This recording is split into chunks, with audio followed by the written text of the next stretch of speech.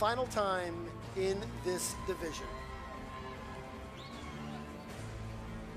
Talk about a guy that has the true grit.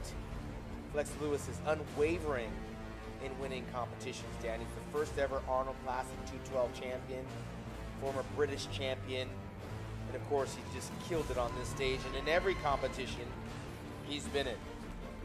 You know, Sean, I thought last year he managed to win not at his best. There were some problems. He had some issues with his prep in the final weeks.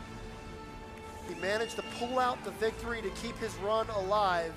I was concerned for Flex coming into this contest. I wasn't sure how his body was going to respond. I wasn't even sure what the 2018 version of Flex Lewis is. I was concerned based on what we saw last year. There were some trends that I was not comfortable with, but he silenced those concerns right off the bat when he walked out here last night during preliminary judging, and he showed us exactly what he knew he could deliver, while some of us doubted he could do it. Well, you'll notice those big billowing calves, those cow calves, and they're massive. He's brought the thigh separation back to the stage. Of course, from the back, this is where he has a tendency to separate himself from the pack. His peers have not gotten up to the thickness that he's got on his back, the delts, the tightness in the glutes. And to be clear, one of the reasons Flex and his trainer Neil have suggested they're going to walk from this division is they feel like the division is now holding them back.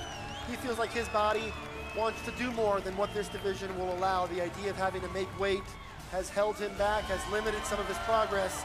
So perhaps we'll get to see him in open competition in the years to come. I know he has some business interests, things that he wants to focus on. He's growing a family. He and his wife, Allie, have a beautiful little girl, and they have plans potentially to grow their family. So not only does he want to grow his physique, but he also wants to grow his family. And Sean Ray, this is not only one of the most popular champions, but he's one of the most admirable, noble, and fan-friendly champions this sport has ever known. He's not done. I guarantee we're going to see him go for an open division competition.